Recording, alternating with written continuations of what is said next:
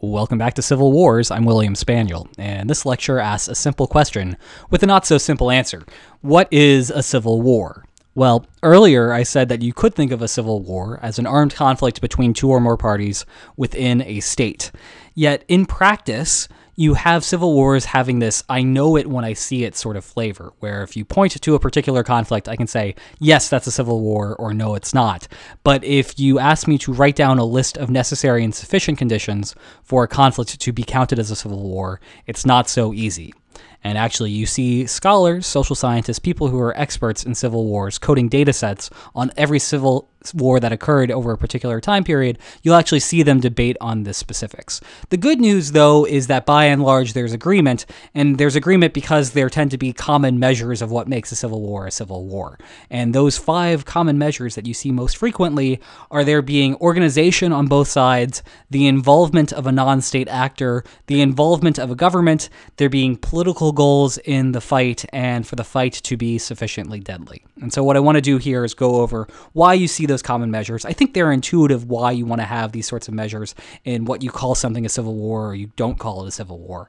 But it is worth pointing out what these things do and what they don't do in terms of whether civil wars count as civil wars or not. So we need to have organization. The reason is that we're not interested in massacres. Massacres are tragic, don't get me wrong. This is an example here on the right. That's the Nazi Holocaust going on.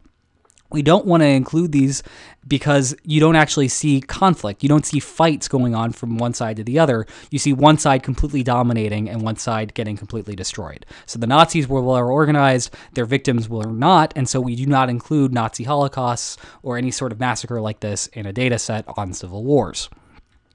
Similarly, we don't include individuals who are essentially trolls who aren't organized because you don't really have an organization of just a handful of individuals or one person like the Unabomber. That's the guy you see on your screen on the right. Ted Kaczynski, the Unabomber, he had political goals. He had some sort of grandiose ideas about what the United States should and shouldn't be. We're not going to be including this sort of guy, these sorts of issues in a civil war. It'd be crazy to think that Ted Kaczynski, by planting a few bombs in the 90s, actually was involved in a civil war in the United States. Maybe he was in his head, but we're not going to count that as a civil war. Moving on, why do you need to have a non-state actor? Well, this should be pretty obvious. If every actor in your conflict is a state, is a country, then you're looking at an interstate war. You're not looking at an intra-state war, which is a civil war. So very obvious why we wouldn't include, for example, Russians in the trenches in World War I. That's not going to count as a civil war. That was World War I. That was being fought between states, not within a state. On the flip side of that, we need to have the government included. This is because civil wars have a political element in it, and politics involve governments. And so if you don't have a government, you don't have a fight over control of a government or the governmental possession of a territory that you might want to be ruling yourself. So we need to have a government involved in a particular conflict for that conflict to count as a civil war.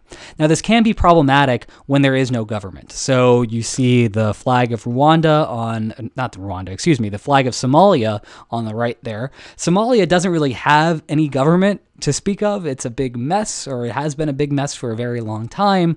And so this sort of situation where there isn't really a government at all in a particular country means that you don't actually sometimes see those being counted as civil wars, because really it's just competition among warlords in a region that is completely crazy, and there is no sort of government involved in that territory. So we require governments, and this does cause some problems with cases like Somalia, but that's what we go with.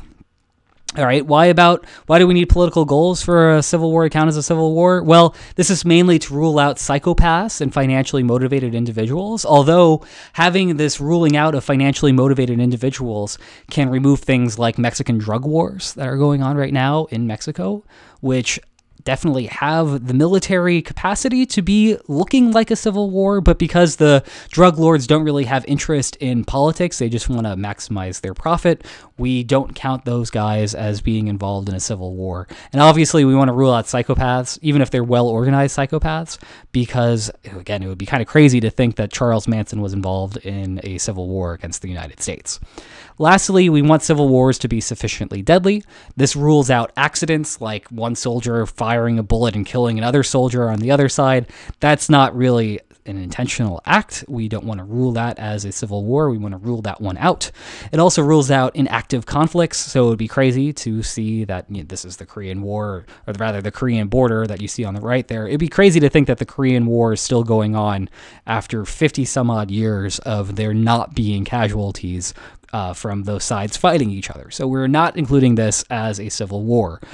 This can be problematic, though, if you have a sufficient death threshold being required in order to actually get to civil war status. This means that if you don't know that there are deaths going on, there are a bunch of unknown battles with unknown casualties, this might make it actually difficult to code particular cases as civil wars. So that's something to look out for.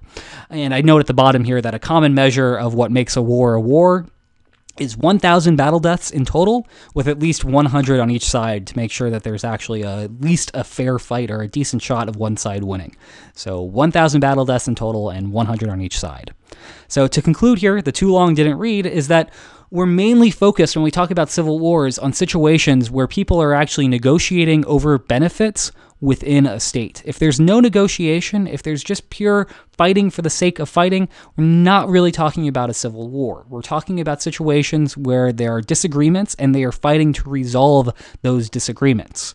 Now, the good news here is that there is a lot of research that has been done on this sort of negotiation, where there are parties that have a disagreement, and rather than sitting down at a bargaining table and resolving that disagreement, they're choosing to have costly combat instead. And so what we're going to be looking at over the course of this course is a lot of that research that has been done. So that wraps up this lecture on what is a civil war, which unfortunately didn't have a very good answer. Nevertheless, it is what it is. I hope you enjoyed it, and I'll see you next time. Take care.